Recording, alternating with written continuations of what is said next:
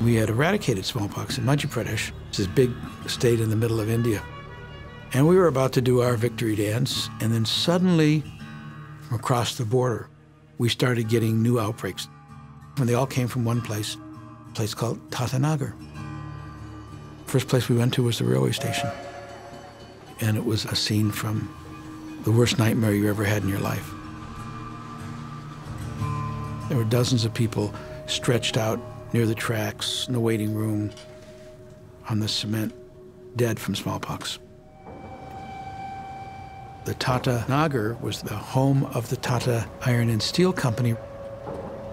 So I just went to the company's house. It was almost midnight when I got there.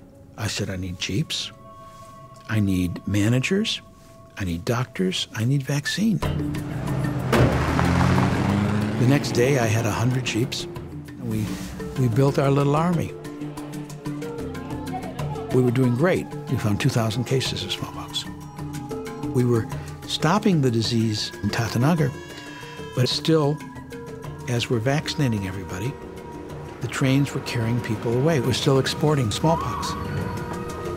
We closed the railway station, we closed the buses, we quarantined the city of 600,000 people. Nobody could leave the city unless they were vaccinated.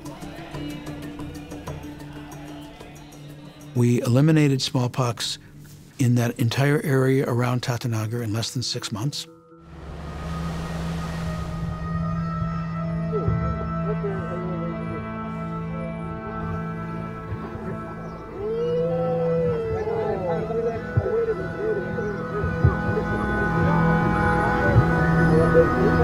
Chicken top.